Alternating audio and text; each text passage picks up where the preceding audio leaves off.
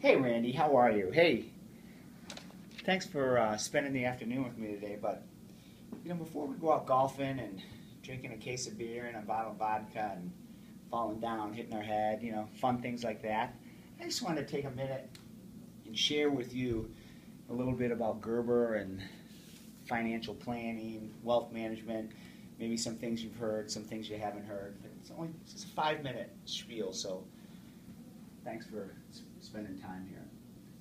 Anyways, I just want to start. These numbers probably don't mean anything to you, but they're really three numbers: 5, 40, and 5. 5 represents 5 million. $5 million is what, on average, somebody's net worth gets to when they decide and raise their hand and say, hey, I need a wealth manager. 40 represents the number of years that they were going to be engaged with a wealth manager throughout their life. And 5 represents the number of different types of clients that a wealth manager typically has. And let me tell you about the 5 types of clients. You know that we only focus on one of those. We focus on emerging entrepreneurs, and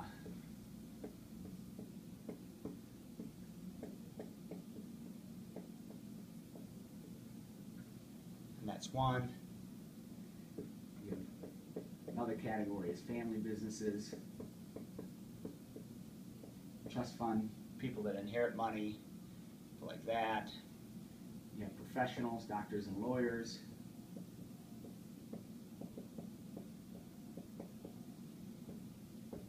Corporate execs. And to keep things simple, you have lottery winners. Probably not fair, but we'll lump sports and entertainment people in here. So what differentiates these 5 different types of clients in wealth management companies is, one, how they think, really their brain. They're all wired differently. As an emerging entrepreneur, you probably couldn't become a very top of the class doctor or lawyer. You're just wired differently.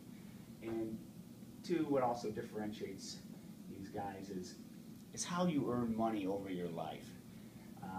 An entrepreneur typically starts at the bottom and has rough times and good times, but overall trends up, ending with an event, something like that. Whereas typically a family business would start at a higher level, and depending on the person, would have some ups and downs. So that's what differentiates different types of clients, their thinking, how they earn money. But they all make they go through the same process on how they choose which wealth manager they're going to use.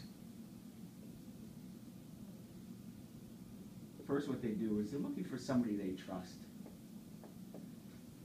Or really, what they're looking for is somebody who's not going to rip them off.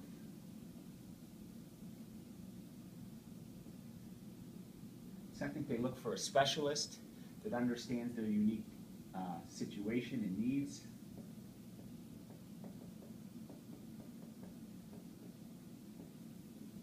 And they just look for results.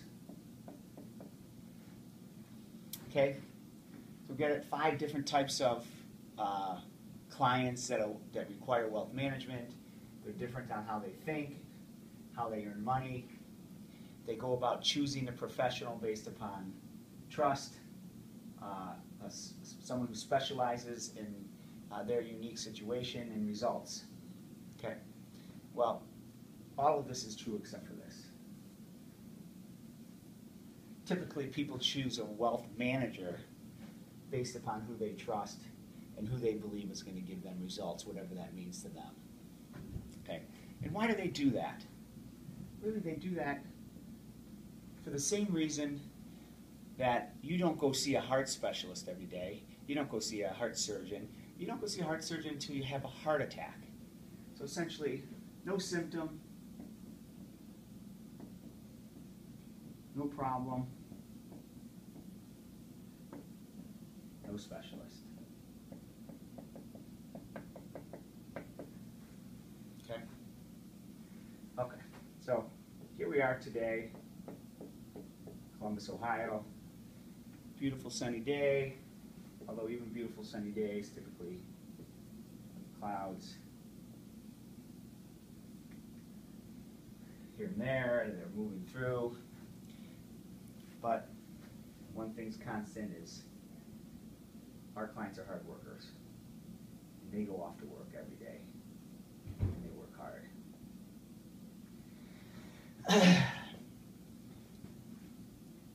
This guy understands what's going on in his business, and he's working day to day. And typically, things that he can see, things that happen in his life that cause him to require a specialist related to money management or transactions. Which means he may sell his business, he may merge his business, he may sell out his partner, something like that. This is in his everyday world. What's not on his mind every day are other things that are also happening, especially as his income increases. And those things are related to, one, his family, both his parents and his kids, to his consumption or lifestyle,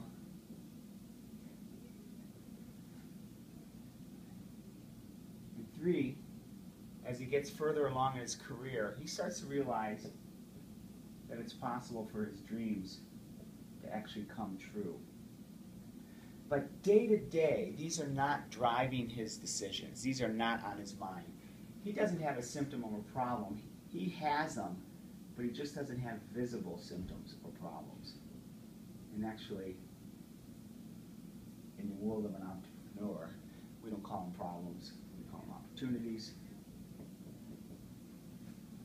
They're just not visible to him every day.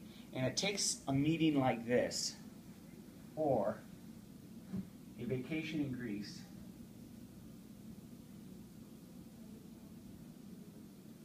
where you kick back, your wife, kids, you look up.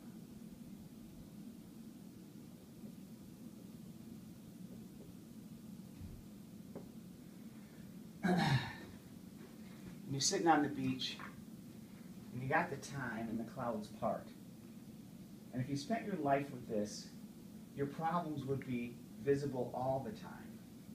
And needs would become obvious to you, not just the day-to-day business transactions that you need.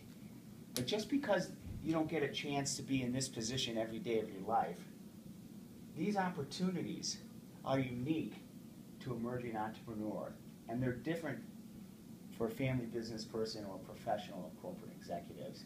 And we would say that the results that you get from a wealth manager, besides in addition to your return, are how they help guide you through 40 years of issues like this.